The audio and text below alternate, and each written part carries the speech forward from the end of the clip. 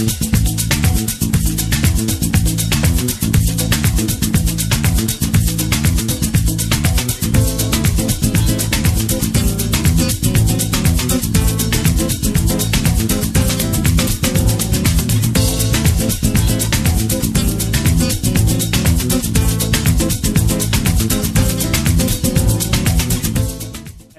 show, we have the amazing and talented Michelle Chalmers with us, speaking to us about all her books. So Michelle, please tell us that you have published quite a few books. So tell us a little bit about each of them. Sure, absolutely. And thank you, Rama, for having me. So good to see you and be with you. I have self-published 4 books, children's books. And my first book came out, The Skin on My Chin. And that book came out in 2013. I was looking for books to speak and talk and engage with my children. I had 2 boys who were probably, let's see, how many years ago was that? But they were probably like 8 or 9 years old. And, you know, whenever as parents, you want to have conversations with your children and you're not really sure how to have those conversations, usually you go find a book, right? Like, and try to engage and share and keep your children's attention. You know, you see so many books when you want to do anything, potty training, sharing, those kind of things. There's so many great books that you can sit down with your child. There's pictures and you can engage in a conversation. Well, I wanted to have a conversation about skin color and what skin is, what skin isn't. Mm-hmm. Because as a white woman raising children of color, my husband identifies as Black. And so our children are white and Black. And I wanted to engage with them about why their skin color was different than mine and their dad's, and sort of how that all worked. And there just wasn't anything out there at the time. And, you know, I would go to the library and say, you know, do you have books? You know, this is what I want to talk to. And they would give me like Buddy, Not Buddy, or, you know, it was like the only book they had about a little Black boy. And I was like, okay, seriously, this is all you have. So luckily, so much has changed since 2013. But at that time, I wanted to engage. And then I realized that I wanted to have their white friends' parents engage with conversations, with their children. So I looked into, how do you publish a book and all of that. And it was pretty complicated. You know, here I am, you know, full-time mom and, you know, just trying to, you know, obviously read a book to my child. So with the time and energy that I did have and just the knowledge and know-how, I started to look and found this platform on Amazon that allowed you to create your own book, self-publish. You could upload it to Amazon. Literally was $25. And it wasn't even $25 if you wanted just to stay within the country. But if you wanted to have your books available outside of the country, you could add, you know, it was $25 fee. So I was like, wow, this is great. And there was no, the platform was really easy to use. You go on there. It was Create Space is what they called it then. I think it's KPS or something. They changed the name of it now, but we can try to find the link for everybody. Because if you want to write a book, you can write a book. So, and go do it. And so I wrote The Skin on My Chin. First, that's a rhyming picture book. And again, I'm not an illustrator. I wasn't sure really what to do. So I took pictures of my kids and my nieces and my nephews, my friends and my friends' kids, and invited everybody to share pictures because I wanted a multicultural faces, and also faces of children with other abilities, and children you know, again, cultural differences, ethnic differences. And so I tried to fill the book with as many of human differences that we see for children, and had a conversation about what skin is and what skin isn't. And so it's a book appropriate, you know, for infants, you know, where I've read the book to sixth graders, but it is rhyming. It is, that's what's the skin on my chin. Right. And so we try to rhyme throughout the book. So that was my first book. And, you know, again, as a full-time mom, I didn't really do a lot of promoting. I just sort of let it happen organically, shared it with friends and family, and a lot of my kids' teachers. I would give them the books, gave the library the book. And so I started to engage with some classroom teachers and going into classrooms and reading the book to kids, and really opening up the conversation about what is skin, you know, and what isn't skin. Does skin color, you know, part of the book talks about, you know, skin doesn't make you fast, it doesn't make you funny, it doesn't make you smart. And, you know, those are real questions and things that stereotypes right. that children internalize, and children believe that if they see, you know, basketball players, most of the basketball players now in our country are of African descent or Black or African American. And so you make these assumptions, you know, which is like, yes. And, right. and which is interesting is that when basketball started in this country, it was all Jewish people, and then sort of evolved. And now, you know, it's, and so people, you know, internalize these stereotypes and believe that there is more truth to them. Now, stereotypes, some of that stereotypes are true, but they're not true for everyone. Right. And that's an important point, to be able to engage with children. So that's what I was doing, is hoping that not only my book would engage my children about some critical thinking about really pushing, you know, does, you know, because you can run fast and you have brown skin, does that really matter in right. terms of, you know, is there really a correlation there, right? And no, there is not. Right. So, and again, you have to be really specific with children and really point this out. And it's not something that you can just assume that children can understand critically in their mind, because they're so concrete in their thinking. So, well, it's easier to connect the dots in hindsight than it is in the moment, for even for adults.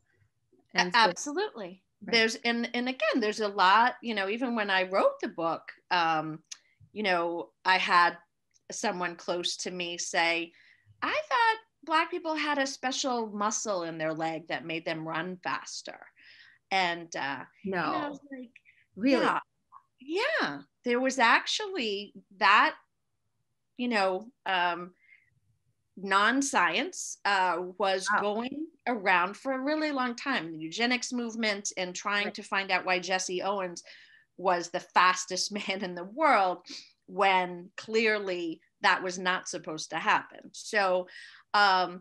you know, they, again, there's just so much history and so many stories and so many things that we don't engage with children to talk about, and that we need to. So right. that was sort of the impetus for the right. first book.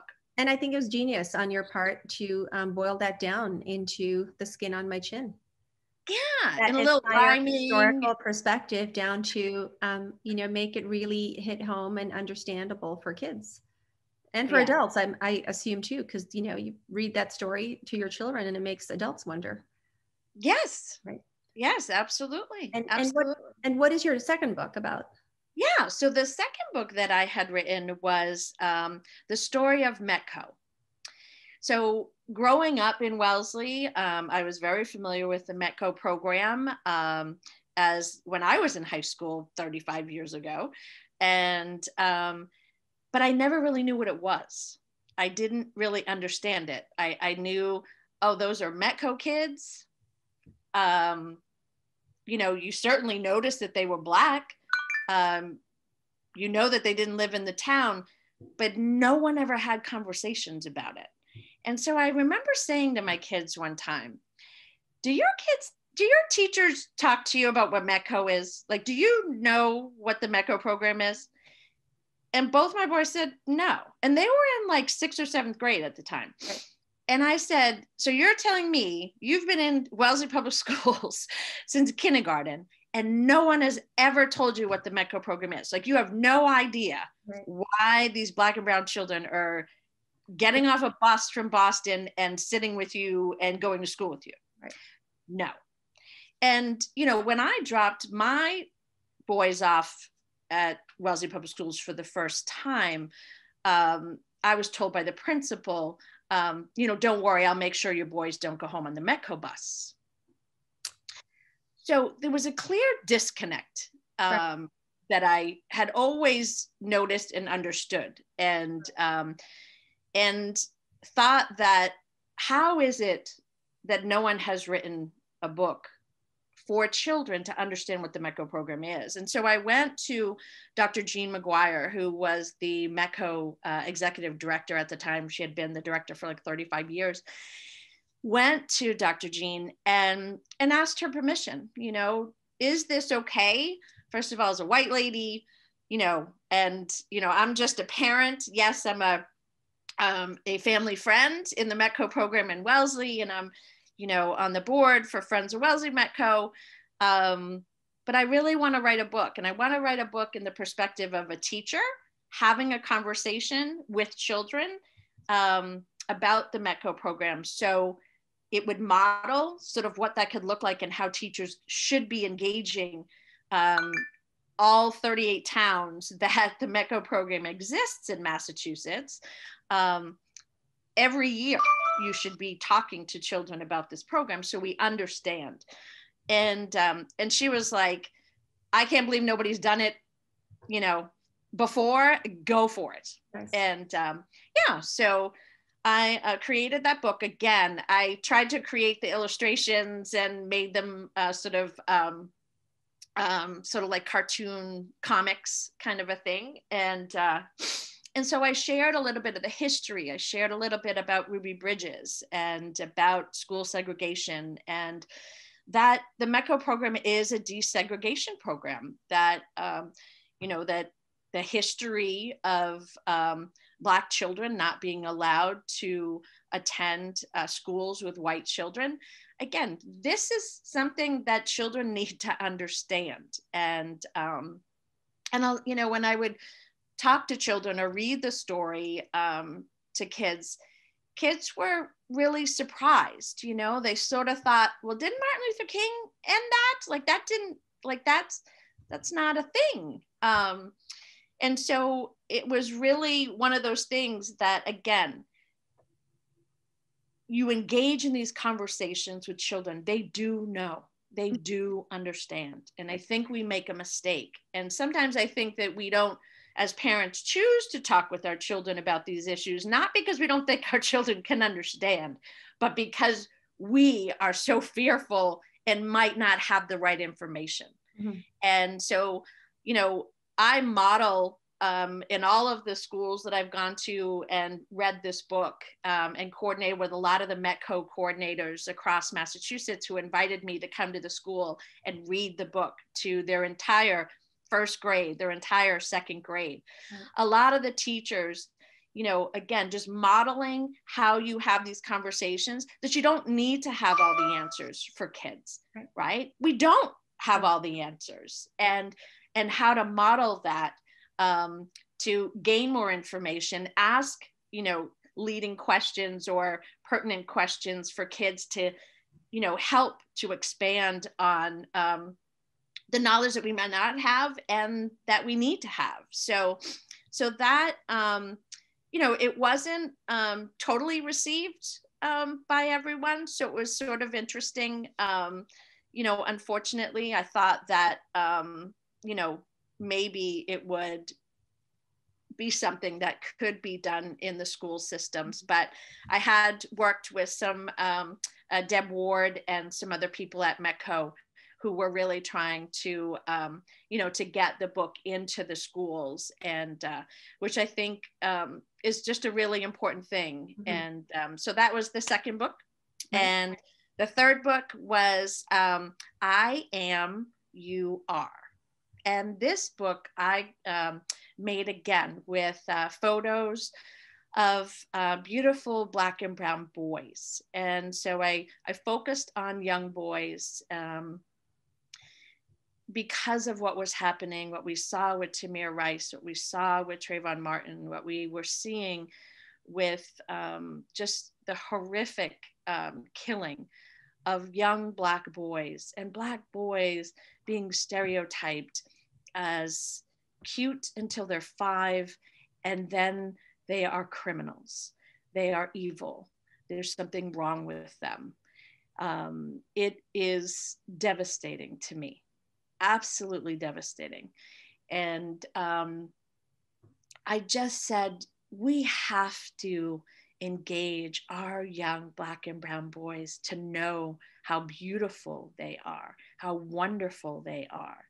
And we have to do that, just like, we all know how oppression works and how damaging words can be. And you hear one damaging remark or comment or criticism, that it takes 10 positive words of reinforcement and love to be able to counteract that one. And so I said, how can I use, this platform and my privilege to be able to put forth a book that's filled with beautiful pictures of Black and brown boys, and to share how beautiful they are, how awesome they are, how fantastic they are. So the book is really just an opportunity to sit with your child and read, I am beautiful, you are beautiful. I am wonderful, you are wonderful. And so the book goes through with I am, you are, through beautiful pictures of little boys, and just all the ways that they show up in the world to, again, constantly reinforce their beauty, their humanity, and the love that we need to show for them because of how damaged that they are in this society. I have seen that in my own children, and it has really spurred me to be a racial justice educator, and strive to be anti-racist, and try to engage with people, whoever will talk with me, and engage around race and racism, because this oppression is so damaging to our children, and not just to our Black and brown children, but to our white children also. And so I just felt that it was an important opportunity, again, for Black moms, Black dads, people who are raising Black and brown children, to really engage their sons and remind them about how wonderful they are, because all the world around them and the media and the images really tell them the opposite, and you internalize that, and it's very, very damaging. So that was my third book. And the fourth one is one that I just really, really love. And that one is called Vitamin D in Me, How Humans Outsmarted the Sun. And this was inspired by Dr. Nina Jablonski, who wrote In Living Color. She is an anthropologist out of UPenn or Penn State. I always get those two confused. I think it's UPenn. Sorry, Dr. Jablonski. But she did an amazing TED Talk. And I believe if you Google TED Talk Nina Jablonski, skin, evolution of skin, that TED Talk will come up. Change my world. I literally had no idea. So I watched the TED Talk, and it was part of media and video that I now use in my White People Challenging Racism workshops that I facilitate, because it's so vital for us to understand how our skin color has evolved since we, some of us walked out of Africa, right? So just understanding, you know, those facts as an adult, right. It made sense to me that we need to tell children this very early. If we are able to engage with children at a young age, before stereotypes and racism is embedded into them, right? Because by the time a child is in 3rd grade, their racial identity is fixed. So that means we have to start way before 3rd grade, engaging in these conversations and really building their truth, building with facts, building with science, building with conversation, love and understanding about fairness and peace. So having these conversations early, I think, are truly, truly important. So I took her TED Talk and created a children's book based on her research and her information. And there's actually an email in my book at the end that I had, that she sent back to me after I sent her a book and told her that she was my inspiration for it. She was thrilled. And so it was really, really exciting for me to have that. And it's in one of the last pages of the book. So that story is how, you know, how we all got our skin color, or get our skin color from our ancestry, and then all the way back hundreds of thousands of years when we were all and lived in Africa and all had dark skin and tight curly hair, and how we all showed up. So it really is a great opportunity to have that conversation with children. I'm surprised. And actually, maybe I'm not surprised that there's so many parents that really don't know, because I didn't know. I really didn't know until I learned this. So that book is one of my favorites right now, because I think it's a way to really have conversations with children at a foundational level. Right? It's like, oh, my kids are too young to talk about race and racism and white supremacy. Where do I start? Well, you start with the basics of understanding. But color is, color is one of the fundamental things that kids notice. They do. And a lot of parents think they don't. A lot of parents think that children do not see color. Please don't say that anymore. Please don't believe that anymore, because they learn primary colors in kindergarten. So that's right. And we're so excited. My child knows red and blue, but they don't see brown. Right. It's like, I'm always like, okay, really? Right. You know, and most parents are like, well, you know what I mean. And I said, you mean that they don't place value on skin color difference. Okay, that's a whole different conversation, right. But they do see color. Right. And if you don't speak to them, they will begin placing value on right. skin color differences, okay? And devaluing certain colors. Right. So we do need to engage in these conversations. You know, in a lot of the talks that I give to parents, I make the analogy of talking about sex. That for some, you know, we can talk about it now. Like, can you imagine that there were parents who did not talk to their children about sex? Like, what were they thinking? How could you ever think that your child is going to understand the language, being able to make good choices, maybe, you know, choose not to have sex if you don't talk to them about it, right? Like, it just seems so antithetical now. Like, how in the world was that ever? Oh yeah, we don't want our children, you know, to have sex or to have unprotected sex, but we're not going to talk to them about it. So with that same analogy, how in the world do you expect children not to internalize racism, internalize the stereotypes, to make good choices, to not fill their ideas and minds with racist thoughts and ideas if we don't talk about it? Right. I think Humans expect their children to be epiphytes like orchids. We just derive knowledge out of thin air. That's right. Yeah. And let's see how that works for people. Yeah. It doesn't. And I think we have to be honest with that within ourselves. We have to educate ourselves, and we have to stop denying that these really just social ills, evil is not affecting our children, because it is. No matter who you are, no matter how much money you have, no matter where you live. This stuff is impacting your children, your children's lives, their relationships, their ability to connect, their ability to understand the world around them.